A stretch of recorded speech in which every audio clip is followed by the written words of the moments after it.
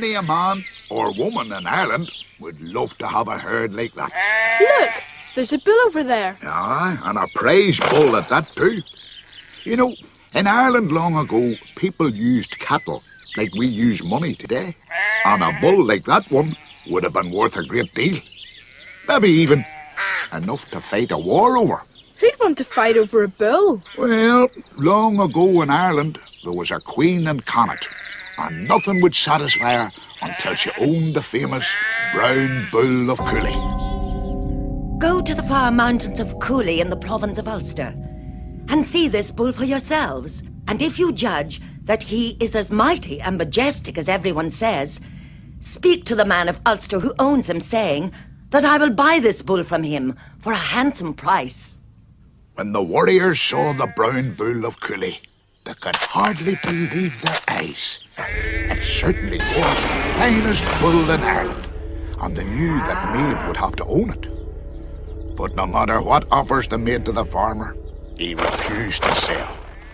I'll have that bull, and all the armies of Ulster will not stand in my way. And so it was, the greatest saga in all the old stories of Ireland came to pass, when Queen Maeve raised her army against the forces of Ulster in the Cattle Raid of Cooley. And it wasn't only military might she mustered. Oh, no. You should have no problems getting the bull. My magicians are putting together a charm that will send the armies of Ulster into a deep sleep.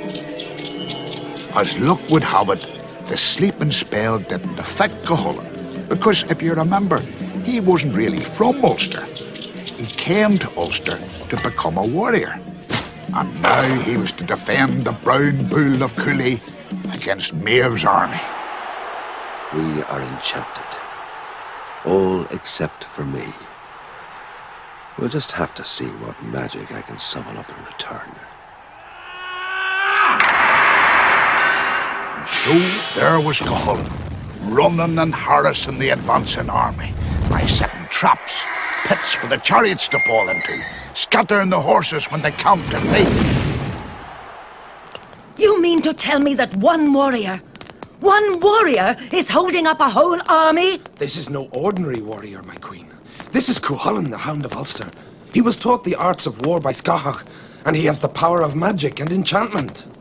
Is there no one who can remove this pest? Leave me and return to your army. You have tried military might. You have tried magic and enchantment. But I know how you will defeat this Cúchulainn. Tell me, how may I have done with this pest? Let me just say that for a warrior like Cúchulainn, honor is everything. And all warriors are vain. Make them jealous, and they will fight anyone for their honor. Even their own blood brother.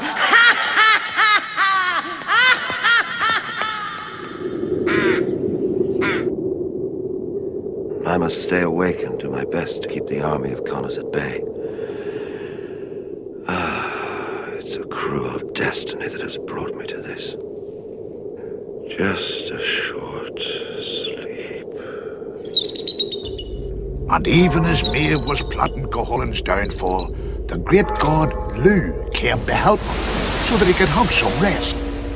But this war wasn't over yet. The Brown Bull of Cooley was still not safe, and time seemed to be running out for the Hound of Ulster.